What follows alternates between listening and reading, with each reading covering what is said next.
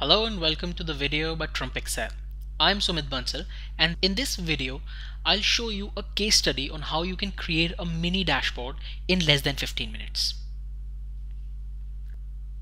Now, to give you a bit of a background, this happened in December last year when I was gearing up for a 3-week vacation, and one of my colleagues walked up to me and he showed me a data set similar to this one. So he had a lot more columns in this. And the idea was that he had a call in an hour with the country general manager and a lot of senior folks, and he wanted to show them something using this data, and he had absolutely no idea how to do this. So I sat with him, and in 15 minutes we were able to create a mini dashboard, something like this. And you can see that this is nothing fancy, but still a very good piece of work when you think that it was created in 15 minutes. And what it does is you can have these filters, and when you click on these filters, the data gets filtered and it is displayed here.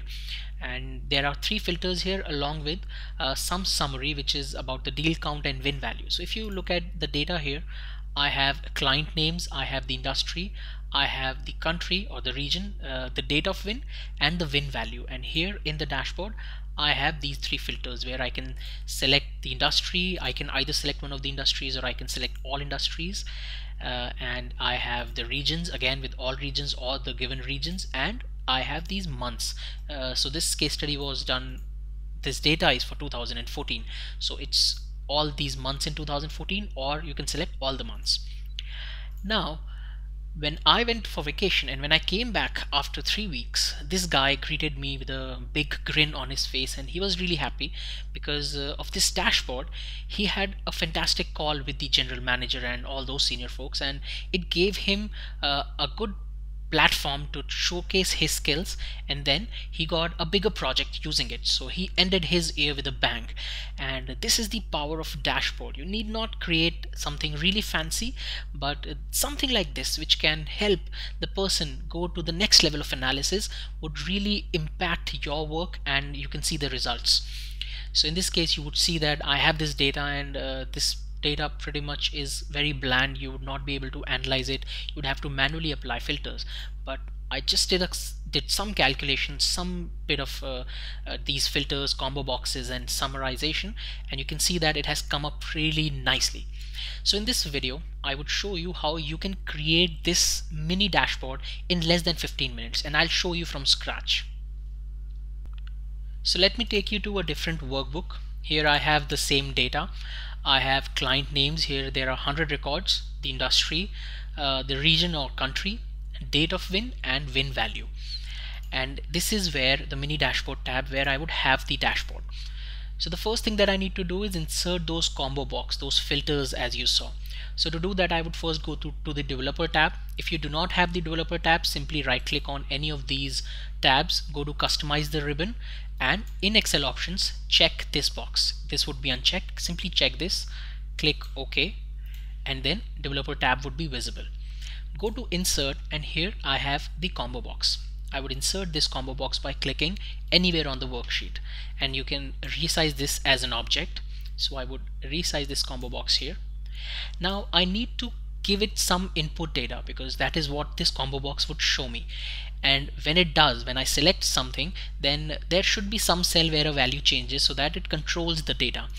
So to do that, let me create those input values. The first thing here would be industry. So what I would do is I would copy all those industry values. I would go to here in a separate worksheet that I've created named links, and here I would paste this, and I need only unique values. So I would go to data, and here I would go to remove duplicates. You can also use the keyboard shortcut Alt A M, and it would open the remove duplicates dialog box. Here I have selected column A. My data does not have headers, so this is unchecked, and when I click OK, it removes all the duplicate values and leave me with 5 unique values, which are these. Similarly, I would again go back here, select the regions because I need the input value for countries as well. So I would again do the same thing, press Ctrl V and then Alt A M, and in this case it says expand the selection because it notices that there is some data in the adjacent column, but I would continue with the current selection. remove duplicate, and OK, and this gives me 7 unique values. And similarly here I need to do it for months, but I do not have the data which says January, February, so I would manually type this maybe in just 2 cells, and then I can drag it. Autofill would do the work for me. One thing that I need to do here is I need to insert a row here and also say all industries. Here I would say all countries, and here it would be all months. Now these becomes the input values. So what I would do here is I would right click, go to format control, and the input range would be these cells. And you can see that, and in this case I only have 6 or maybe 6 values, so I would keep the drop down lines at 6. And when I click OK, and you can see now when I click on this, it will show me all these values. Similarly, I would have to copy this and paste it again, so that I need to have more than one filters, and I would simply do the same thing for other filters as well. So what I would do is I would right click, go to format control, here I would go to all countries, change this to 8, and the same thing here, format control, input range would be these months, and I would keep this at say 8. Now you can see that when I click on this, you can have this drop down, and when I select it, it comes here. But still something needs to happen, because if I select healthcare, something needs to change so that I can extract the data. So to do that, I would have to create cell links, and what I'll do is I would use these cells here, and I would put the cell link here. So I would right click, format control, cell link, and the cell link for it goes here. And see what happens. When I select say all industries, it becomes 1, but when I select healthcare, it becomes 2, because healthcare is at the second position in this list. Similarly, I would quickly create the cell links for other cells as well. So I would make this here, and similarly here. And now when you change these, when I make this all countries, it becomes 1, and when I select say February, then it would be 3. One thing I would do is I would quickly extract what 2 means here. So I would say this is my row, my array here in the index formula, and this would be my row number. Since there is only one dimensional array or range, I need not put the column number here. And the same thing needs to be done for other cells as well. So let me quickly change the reference so that I can simply copy paste it. And you can see now when I change these selections, it would change. So if I make it 4, this becomes March. So my drop downs are set. Now I need to go back to the data, and here I would use helper columns. So let me create those helper columns here, H1, H2, H3, and H4. So I would use 4 helper columns,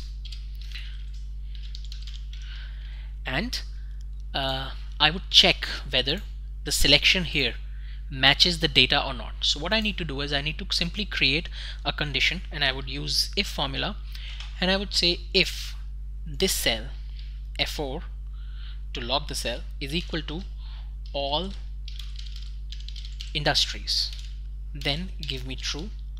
But if it is not, then check whether this cell, again F4, is equal to the industry here in the data. And let me again revisit the formula and show you what I mean by this. First, I check whether the criteria that I've selected in the drop down is all industries. If it is all industries, give me true anyway. I need not check for any other condition. But if it is not all industries, say it's healthcare, then I need to check whether this is healthcare or not. If this is healthcare, give me true, else give me false. Now let's go to the dashboard and see if it's working. I would select banking, and when I come back here, it gives me false. So fair enough, it's working. Now I would simply drag it for all these, and again go and quickly check. I select all industries and I expect everything to be true, and sure enough it is. Now similarly, I would create the formula for country as well as month. So similarly, I would create an if formula. If this value here F4 is equal to all countries, then give me true, else you would check whether this cell F4 to lock it is equal to the country in the data and simply click enter. And now you can see it gives me all trues, but when I select China, it gives me true only when there is China in country. And similarly, I would quickly do the same thing here. I would say if this value F4 is equal to all months, then give me true, else I would have to check for this cell instead of this cell, and I'll show you why. I'm checking whether this number is equal to month of this data. And no, I don't need to F4 here, and simply click enter, and it gives me false here, but let me double click and see if it's working. So I selected March and it is giving me false till here, but all these values are true because now these values are in March. So if you see here, okay, no, these are in April. So one minor thing that I need to do here is I need to simply subtract 1 from this, and let me explain why I'm doing this. Double click here, and now sure enough all those true values are for March. The reason I'm doing this here is because first I'm checking whether the selection there is all months or not. If it is, then everything becomes true. Else I would go and check the month for this, and in this case the month is 1, and I check this value, and this value would be 2 for January, 3 for February. So I would simply subtract 1 from it and check if this value is equal to the month in the data, and if it is, then it returns the right result.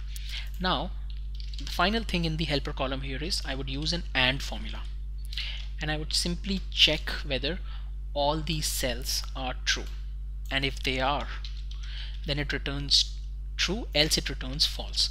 And as of now there are no results that are true, but let's do one thing.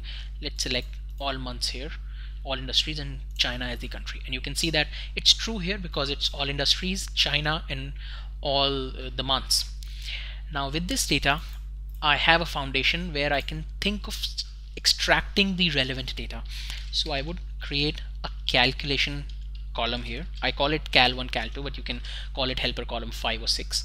And what I'm trying to do here is I would simply check whether it's true or false, and if it is true, say if this value is true, then give me the row number, and I'm using rows formula here so that when it goes down it would become 2, 3, and so on. I would lock the first reference, so now this gives me the number of rows between J2 to J2, which is 1. When I go down it would give me the number of rows between J2 to J3, which would be 2, and so on. So this gets incremented by 1 whenever I go down, and if this is not true, then give me blank. And now I hit enter and double click on this, and you can see that now it's giving me this data. Wherever this is true, it's giving me the row number, else this is giving me a blank. Now I have these row numbers and I need to extract this data because it's true for all the filters, and so that to do that I would simply have to get all these numbers together. So I would use the small formula. I would select this entire array, press F4 to lock it, and I would again use rows formula in the similar fashion, and here I would lock the first cell reference so that when I go down it gives me the second smallest, third smallest, and so on. And now when I double click, you can see it gives me these numbers and some errors because at some point of time there would be no numbers left. So I would simply wrap this in if error and say this is the value, but if it's an error, give me blank. And now when I double click here, it gives me all these numbers and blanks if there is an error. Now my work is almost done. All I need to do here is go back to the mini dashboard. I would copy these headers with these client names and industry, country, and all, put these headers here,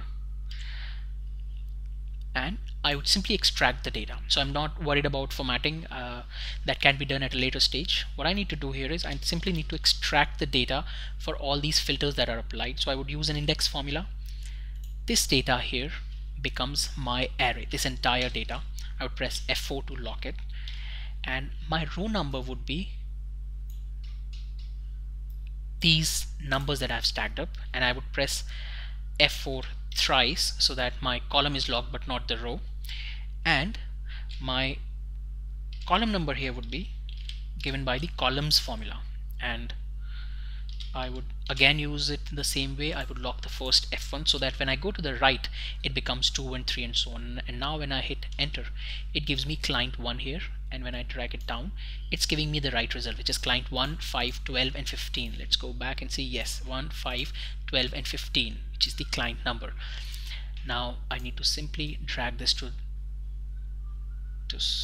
many rows so that my entire data set is covered. Also, I need to make sure that there would be errors, so I need to wrap this within if error.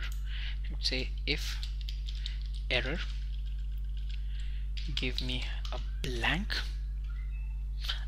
Since I have 100 records, I would take this to 105 and not more than that, so which is here, and all these numbers below this should be 0.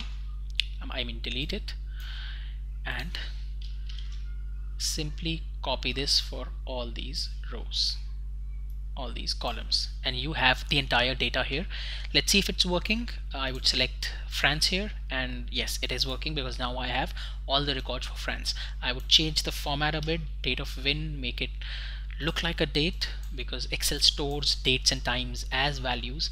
So I would simply make this here. Let me check again. When I select January, it gives me all the records for France in January. If I select only healthcare here, there are no records for it. But if I select banking, then there is this one record. And instantly you can see how powerful it has become, because now a person can play around with the data. He can quickly analyze. If I am, say, a banking guy, or if I am interested in this industry, I can quickly see that there has only been one win in France, and that was in January. This is the value. So this is how you can create a mini dashboard. Now the remaining part was about the beautification. You can format this data. You can also have those summary things displayed, say total number of wins and the win value. So to do that, I would simply create a formula, and I would say count if in this range, and you can select any column you want, F4. And the criteria here would be that it should have at least one character. So I would use question mark asterisk. Question mark represents one character and asterisks represent any number of characters. So this is a condition that would give me the right result. It gives me 100 as of now. Let's see if I go back and change this to only China, if it gives me the right result. Sure enough, it does. It gives me 12 here. And similarly, I can also have the sum, and here I need not do anything special, simply a sum formula would do. Now when I hit enter, it gives me the sum here, and you can simply go back to the dashboard, go to insert text box, insert a text box here, and simply go and link it. So you click on the formula bar while this text box is selected, go to this tab and select this value, and it will give you 12. Now what happens is, whenever you change these values, it would automatically get updated in the cell and in the text box. Similarly, I can duplicate this by pressing Ctrl D, and in this case, instead of E7, I would have E8, and this is the value. Now you can go back here and format it with 1000 separator, no decimal places, and it will be displayed in that way. Go back again to insert, and these are things that are just adding some glitch to your dashboard. These are some formatting things that I'm doing. So in this case, it would be, say, deal count, and again I would duplicate it and bring it down, and this would be win value in $million.